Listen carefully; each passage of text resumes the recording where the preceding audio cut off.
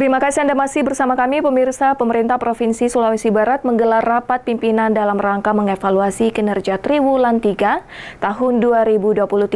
Pada rapat tersebut, penjabat Gubernur Sulbar kecewa dengan capaian realisasi anggaran yang baru mencapai 66,2% dari target 89% masing-masing OPD. Pemerintah Provinsi Sulawesi Barat menggelar rapat pimpinan dalam rangka mengevaluasi kinerja triwulan 3 tahun 2023.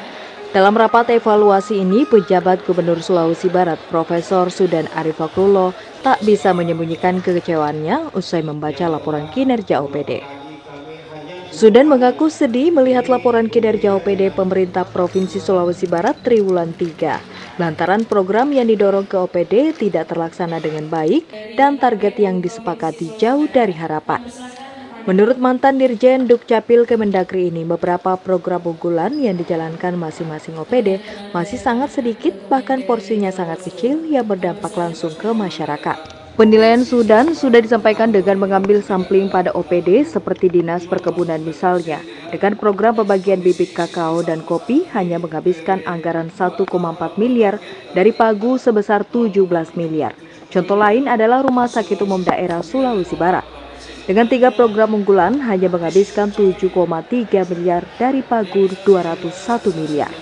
Jadi Rapim ini adalah untuk mengecek progres dan hasil-hasil kinerja selama 9 bulan dari Januari sampai dengan September, sehingga kita tahu bagian-bagian mana yang bisa membuat masyarakat itu bahagia program-program pemerintah. Karena tugas pemerintah yang utama adalah melayani masyarakat dan membuat masyarakat itu bahagia dengan programnya. Jadi Pemprov tidak boleh bekerja untuk dirinya sendiri. Untuk diketahui, hingga triwulan 3 capaian realisasi program OPD Pemerintah Provinsi Sulawesi Barat baru berada di kisaran 713%. Sedangkan realisasi anggaran baru mencapai 66,2% dari target masing-masing sebesar 89%. Melalui rapat evaluasi ini, Sudan meminta agar APBD tahun 2024 fokus pada program yang berdampak langsung ke masyarakat, sedangkan program yang tidak berdampak langsung dikurangi. Selain itu, Sudan juga meminta setiap program harus terarah pada 4 poin target prioritas, yakni peningkatan kemandirian ekonomi, pembangunan manusia yang unggul dan berbudaya, meningkatkan pengelolaan lingkungan hidup dan ketahanan bencana, dan mewujudkan pemerintah yang baik, bersih, dan berwibawa.